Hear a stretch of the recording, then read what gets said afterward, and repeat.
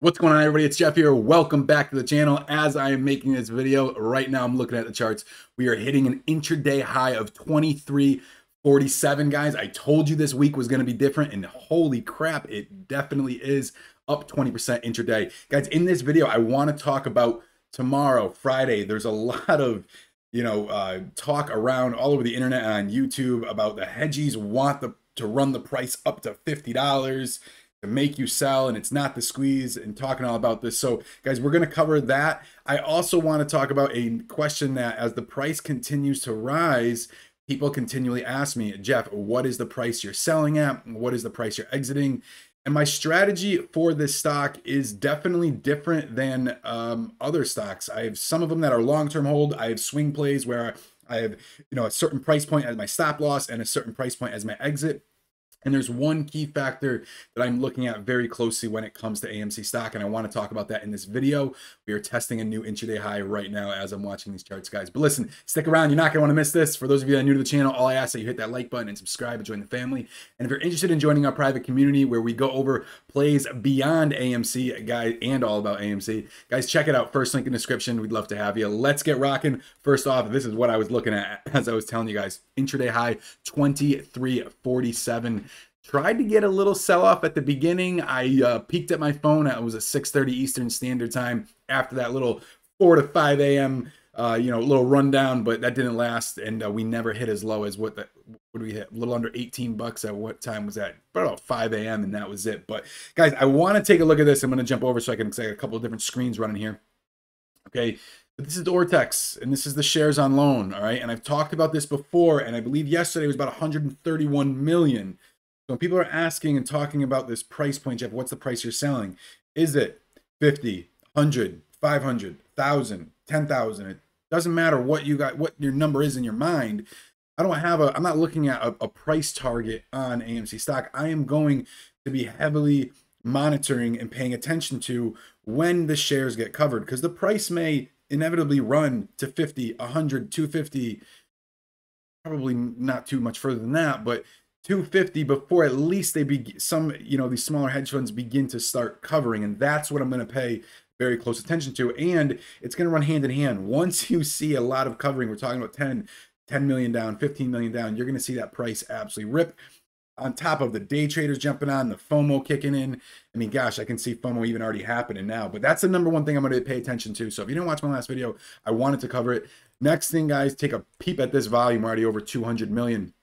But here's one thing I really wanted to point out to you guys. Even like I had said on that Ortex, okay, what do we got? Let me back to this tweet. We've only got about a million shares that have been returned according to Ortex. I just had their tweet up, but it says right here, short sellers estimated loss for the week.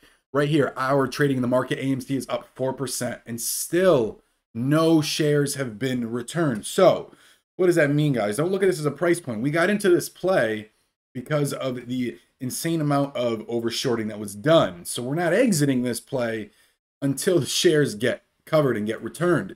So just picture, GameStop for a minute. Let's just take a step back and look at GameStop for a minute, guys. So it ran all the way up to 500 and change on that, that I think was pre-market high, that 500 and change. Went all the way back down to 40 bucks. A lot of people could have said, okay, that was the squeeze and so forth, but the people that really looked into this, this data, which now you have, a ton of, people doing, their own, due diligence and research on the stock. But the people that really knew what was going on knew that, wait a minute, the price might have gone down, but inevitably those shares have not been covered. And that's why, huge players continued to double down and so forth. And now look at the price. It's back up around that $250 price point. So the same thing is going to happen. Whether AMC runs to 40, 50, 100, my eyes are going to be really kept close on when are the shares getting returned. And like I said, guys, it's going to go hand in hand. You're not going to see shares being returned and price dropping or price staying stagnant. With the amount of options volume that's coming into this, the buying pressure, everything is just really, really coming together for us. I'm going to jump over here just to show you guys even like the last 7 days on Google Trends. I think it's funny because everybody else is now covering Google Trends, but this is something I've used in marketing. If you're a marketing guy or sell physical products, it's a phenomenal tool to use. But like I said, guys, we're just continuing to gain rounds. Okay, so Keep that in. Let me take one last little peep at the charts. Here we are at 23.12. And then, guys, we are going to talk about the hedge funds wanting the price to run up to $50. I don't know really where this started, but it seemed like it just really caught on wildfire. And everybody's saying, guys, be careful. The hedgies are going to purposely let the price go up to $50 by tomorrow. And then next week, they're going to hammer it down. They want the paper hands to sell and so forth. Let me just tell you this, okay? If the price gets to $50 tomorrow, it's gone way out of hand. Okay, they cannot keep a wrap on this. Okay, and these broker dealers, okay, and the market makers, they're definitely going to be calling and saying, listen, this price has gotten way too high out of hand. We have way too much risk exposed. There would be an insane amount of options that are deep in the money. Okay, there is no way that they can hang on to letting this price run to $50 just to get some people to sell in order to drive the price back down, short it on the other side, and so forth. That play will not happen, okay? I'm not going to say it can't run to $50, then you've got some paper hands and selling. But as far as the hedge funds letting the price run to 50, wanting the price run to 50, that is way too far out of hand. Way too far out of hand. So I don't think that's going to happen. I will say this, though, guys. We are up against on a 3-day weekend, and I know AMC plays a little bit differently, than the stock market as a whole. I am a little bit surprised that the stock market is green today, even with AMC and GameStop ripping, because a lot of times they run inverse of each other. But pay attention. Every time there's coming up on a 3-day weekend, especially a big one like Memorial Day or Labor Day, a lot of these traders, a lot of investors, they end up taking the Friday off. They end up taking half of Friday off. They might even bounce early on a Thursday if they had a good week. Okay, this week has been a good week, not just for AMC, for overall in the market. I'm playing on both sides of the market as well. So keep that in mind for what might happen tomorrow. Because like I said, I've seen it many times going into these 3-day weekends, and especially those two, just because, I mean, this is the kickoff of the summertime. People got the boats firing up and barbecues firing up for the first time. So keep that in mind. But guys, I really wanted to cover letting this price run up to $50 just to be able to slam it on the way down. That's way too out of hand. Maybe letting it ride up to, the 15, 16, even that $20 price point.